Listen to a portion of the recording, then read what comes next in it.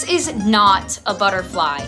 It's a moth. Butterflies and moths can look very, very similar, but they function at different parts of the day. Butterflies are diurnal, which means they're active during the day, and moths are nocturnal, which means they're active during the night. Most obvious way to tell the difference is moths, when they're resting, their wings are open, and butterflies, when they're resting, their wings are closed. You do have to be careful with that method because some butterflies do like to bask their wings in the sun. So another way is through their antenna shapes.